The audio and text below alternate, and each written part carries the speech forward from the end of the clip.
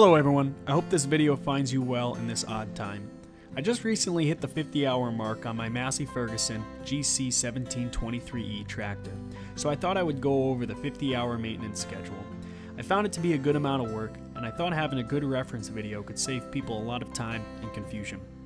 First, I'd like to say that you can get all your AGCO replacement parts, filters, and fluids from your local Massey Ferguson supplier, but I bought most of my supplies off of Amazon. I'll link as many items as I can below so you can find them and get them delivered right to your door. I'd also like to say that I did not use all of the specified AGCO replacement filters and fluids. I did my research and found what I believe to be adequate substitutes for some filters and fluids. I'd recommend that you do the same to ensure that you are using proper parts and fluids for your tractor. Now with that being said, let's get started. Here's a list of everything that Massey Ferguson recommends doing for the 50-hour maintenance.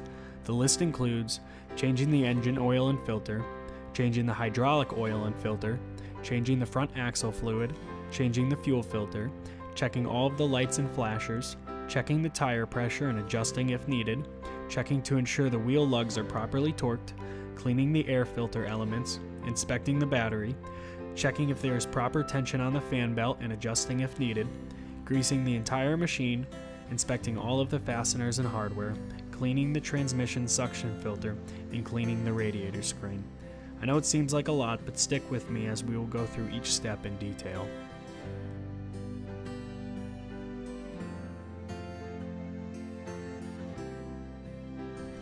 To start, remove the drain plug located on the bottom of the transmission towards the right side. This will be about 3 gallons of hydraulic fluid, so be sure you have a big enough drain pan or else you're going to have a huge mess on your hands. When the transmission is empty, then you can move on to replacing the hydraulic filter. To remove the hydraulic filter, you will first need to remove the filter cover plate. I did not take a video of me removing it, but here's a video of it in place to give you an idea. There are just 2 bolts holding it in place. Once you have the cover out of the way, feel free to remove the filter. Ensure your drain pan is still in place, as there will be hydraulic oil in the filter.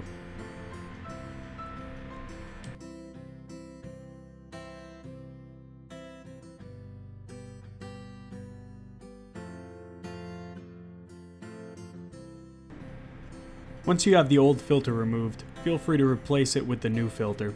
I like to mark the filter with the date and hours so I can easily see when I replace the filter.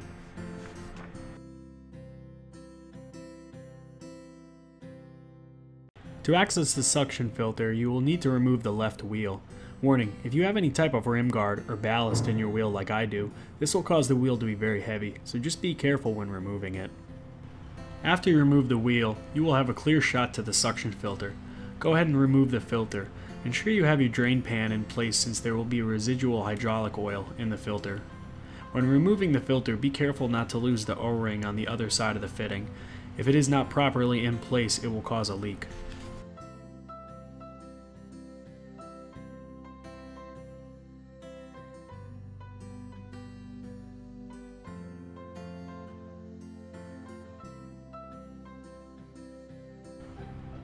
After you clean the filter, slide it back into place.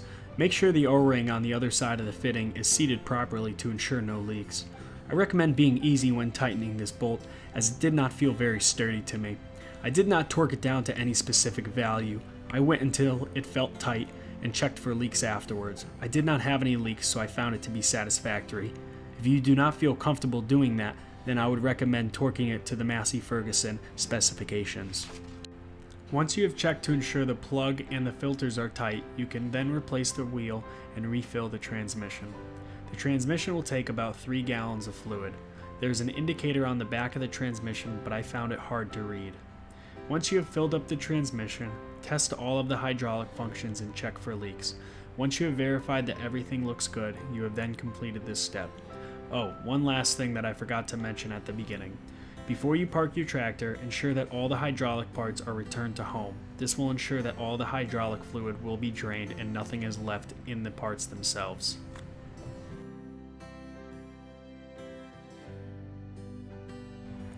To start, turn the lever on the top of the housing to turn off fuel flow. Then, remove the nut holding the casing to the housing. Once the nut is removed, the filter casing should come right off. Try not to spill much of the diesel fluid, since the casing will have to refill after the new filter is installed. Remove the old filter and replace it with the new one.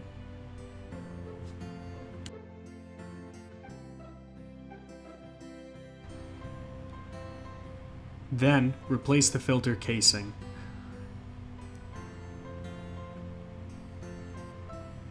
You'll need to hold it in place while you screw the retaining nut on. It may be a little bit tricky, but stick with it and you will get it.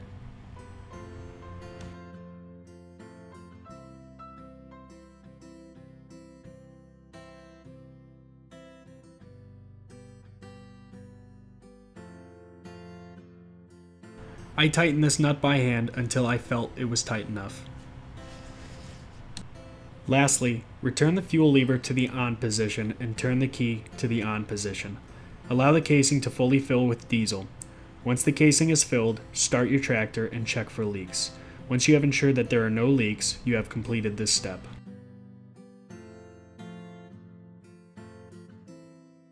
If possible, park your tractor on level ground.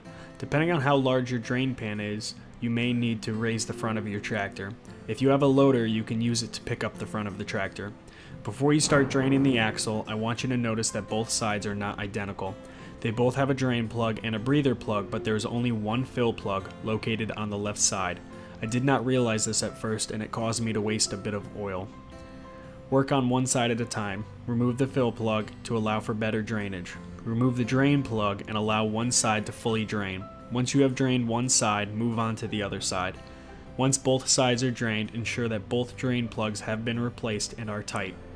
To refill the axle, remove the breather plug on both sides. Begin refilling the axle through the fill plug. Take your time and add a little bit of fluid at a time. Wait for the fluid to go down into the axle and then continue to fill. This will take 4.2 quarts of fluid.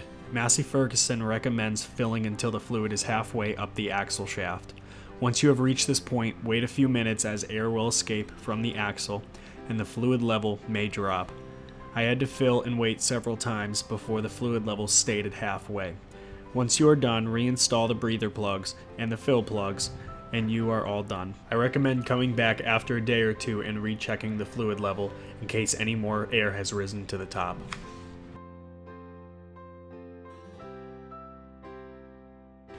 In order to change the filter, I recommend raising the front loader on the tractor.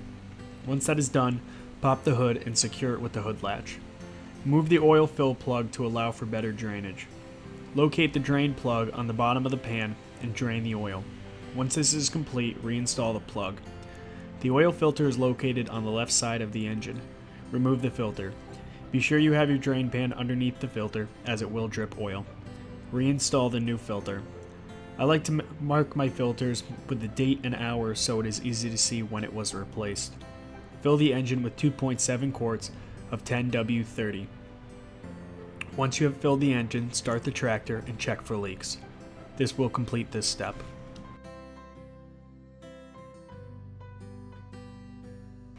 To begin, remove the strap holding on the air filter. Then, unclip the two clips holding on the outer casing. Don't be afraid to maneuver the air filter as it's flexible and will not break. Once that is done, remove the air filter. Feel free to clean the air filter in whatever means works best for you. I have an air compressor, so I use the air tool to blow out all the dust. Once you're done, replace the air filter. Ensure that it is secure. Then, replace the outer housing. There are multiple clips that can line up, so don't worry about getting it perfect. Secure the two clamps. Finally, replace the strap holding the whole air filter in place, and once you're completed, that is it.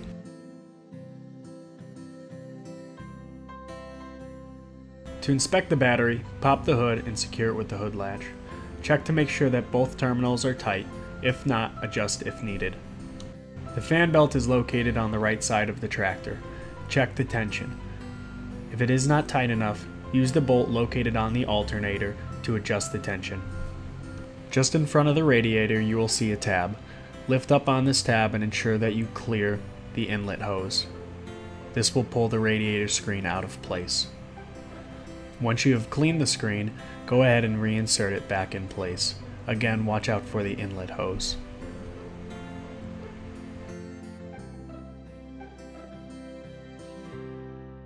Go around the entire machine and ensure that all your hose fittings, all your hardware, and all your fasteners are tight.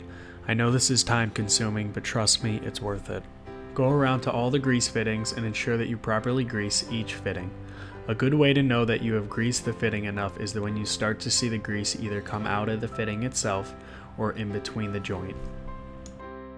Turn on your headlights and ensure that both headlights are functional. Then turn on your flashers and ensure that all of them work as well. Lastly, go around to all the wheels and ensure that they are properly torqued. I tightened them as best as I could and I felt that was adequate. Go around and check your tire pressure on both the front and the rear wheels. All the tires should be at 20 psi. And with that, you're all done. Go ahead and enjoy your tractor for another 100 hours until you have to take care of the 150-hour maintenance. Thanks for taking the time to watch my video. I hope this can answer some questions you may have had. If I missed anything or was not clear on something, don't be afraid to ask in the comment section below, and I will be sure to answer to the best of my knowledge. I'm going to link some videos from Massey Ferguson that I use to get part numbers and learn how to do this maintenance. If you found this helpful, please hit the like button, and if you want to watch more of my videos, click the subscribe button. I look forward to sharing my next video with you, and until then, take care and have a great day.